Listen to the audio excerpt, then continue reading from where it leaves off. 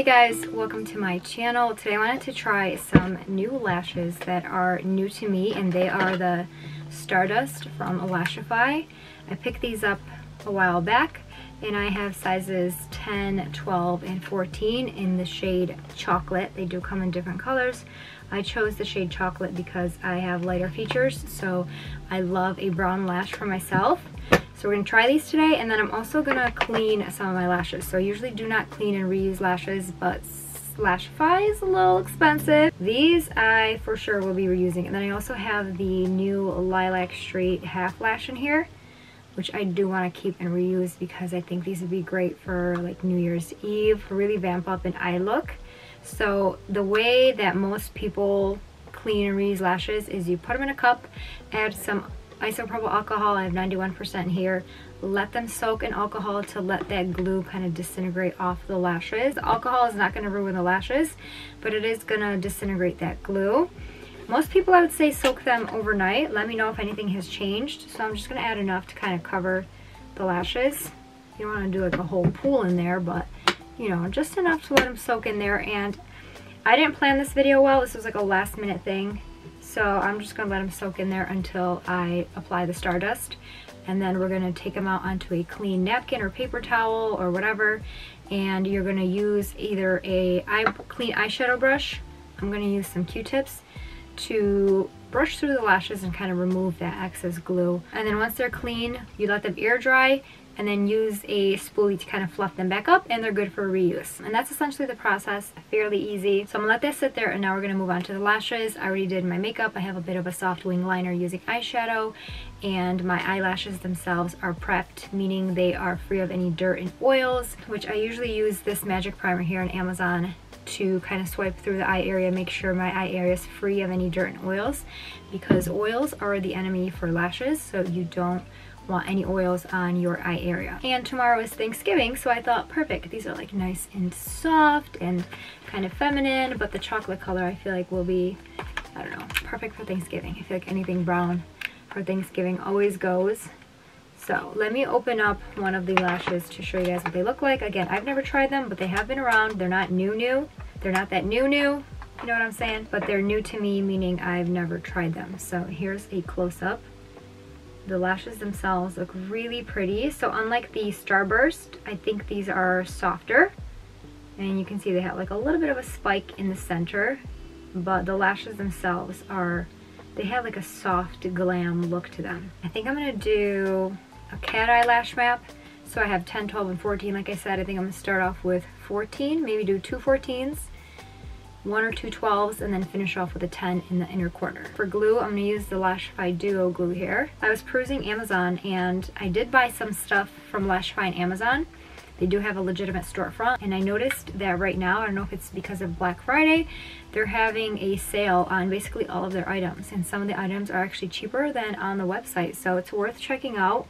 I'll leave the Amazon storefront down below. Hopefully they're still on sale, because you can snag, they have like Ease, Fluffies, they have the coral lashes. I'm going to grab a 14 with my fingers. I feel like using your fingers, you're less likely to rip the fibers apart.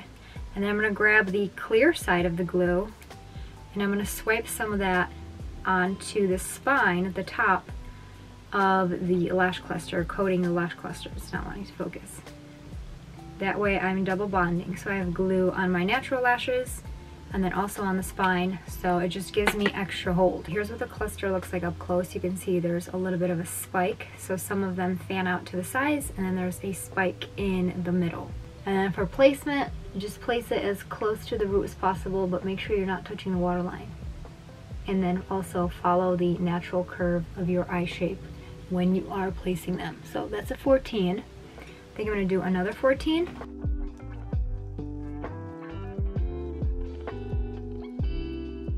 I feel like I could have gotten longer sizes for these because the longest length is only in the spike in the center. So with spiky lashes, you can definitely get away with longer lengths. Like I usually don't wear 16s, I could have definitely gotten away with 16s.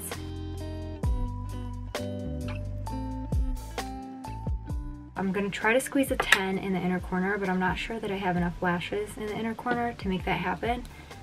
but we're gonna try nonetheless. I don't usually like to apply lashes too close to the inner corner because it gets uncomfortable for me and I'm able to feel them the closer I get. But I feel like this look needs something there. Alright, I kind of overlap them a little bit so these two spikes are closer than the rest. But do you see how like playful and fun and feathery these lashes are? I think Stardust is a really great name.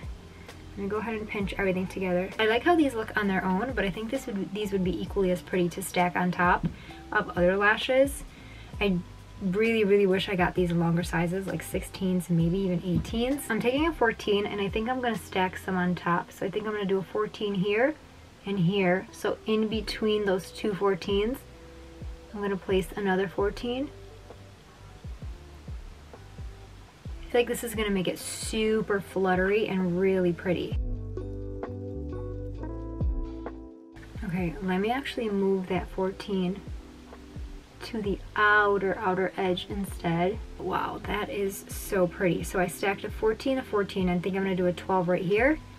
And I think that's all that I will do in terms of stacking, and I feel like I'm going to get the results that I want when it comes to like a super fluttery, wispy look. I'm so happy with how that came out. Look at how fluttery and so pretty that is, like super wispy. I love that. I love that. Okay, I'm gonna try to replicate the exact same thing on this side and then show you guys what it looks like when it's all done. Here is the full finished result. I am so impressed. I think these definitely exceeded my expectations, especially stacked. Get that super fluttery, fun look. I personally love wispy ends. I'm not a fan of like super blunt ends. I just feel like it looks a lot prettier, and these definitely are it for me. Like, and the chocolate color, it's like just enough. So for lash map, once again, I did 14, 14, 12, 12, 10, and you could technically overlap these since I'm gonna kind of brace stacked on top. So on top I did a 14 closer to the outer edge, another 14, and then a 12. So I stacked 3 on top. And I would probably go longer if I were to do this again. So if you usually go max 14, try 16. You'd be surprised how much you can get away with. You are using more lashes, so it is more expensive. Like I used 3 cartridges, but I actually have quite a lot left over. Like I could probably triple or quadruple stack these, and you can reuse them. So which is what we're gonna do next. I'm gonna show you guys how I wash them.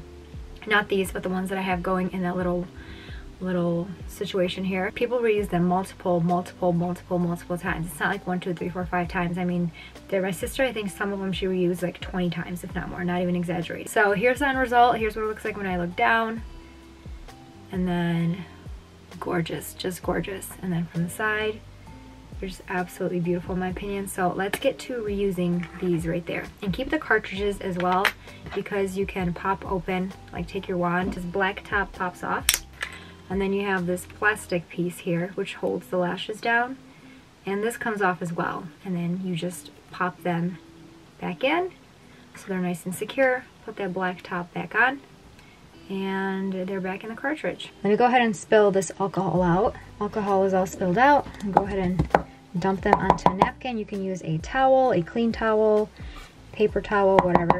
And then let me actually grab my tweezers and go ahead and separate all of them.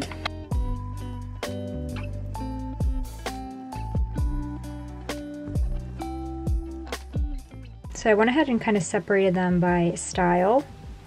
So I have my chocolate plushies here, my core, I think these are C12s.